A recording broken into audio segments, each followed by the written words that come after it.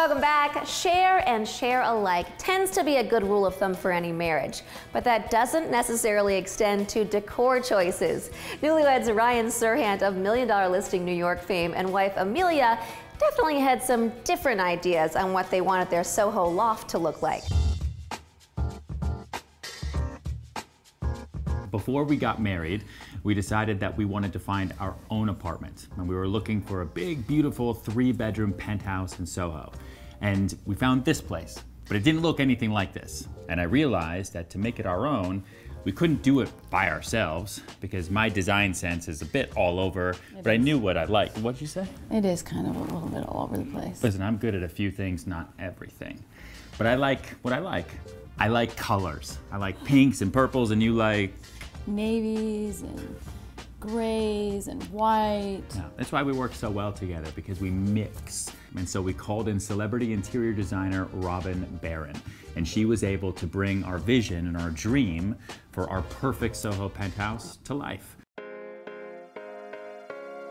My biggest challenge in designing this apartment for Ryan and Emilia was also the thing that made it the most fun for me, working with both of their styles and creating a new one together. Here we are in the kitchen. To keep this kitchen clean, simple, and modern, we decided to use marble, one type of marble, for the counters, the backsplash, and the feature wall. We even added a special touch of waterfalling the marble at the end of the cabinet.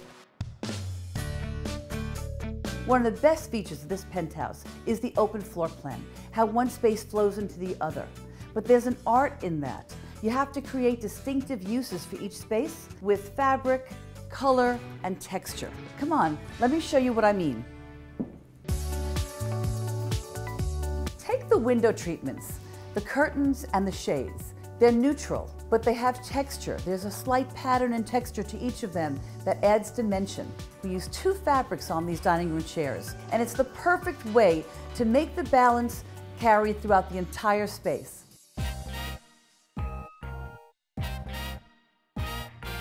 And oh, the color!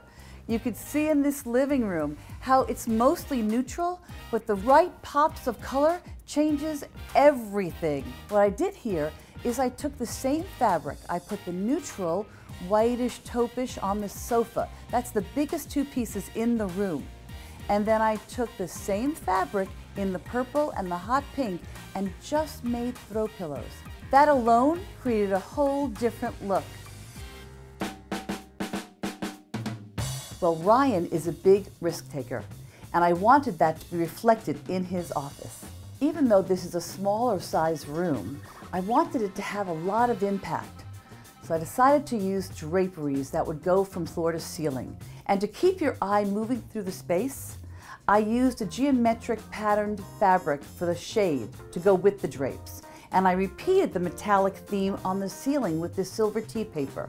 And I put it all together using this calfskin rug and added his favorite color, purple, to the chair across from his desk.